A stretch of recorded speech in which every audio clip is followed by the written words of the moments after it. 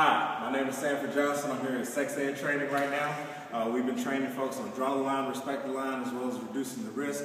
One of the major issues that we're having is that we're teaching teens, we're going to teach teens how to use condoms correctly and consistently.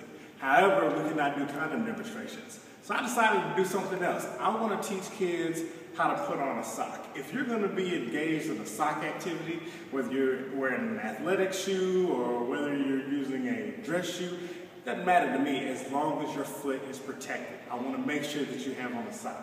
So if I'm putting on a sock, what I do is I start with a sock and I want to pinch out the air out of the tip of the sock because I want to make sure that there's room for my toes when I'm engaging in a shoe activity. And then I take the sock and I put it on top of my foot, and all I do is just roll it down.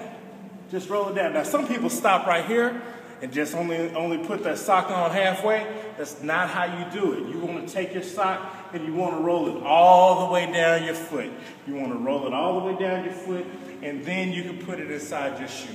And then you're ready to engage in a shoe activity. Now when I'm done with the shoe activity, remember, whether it's athletic shoe, dress shoe, I don't care. That does not matter to me.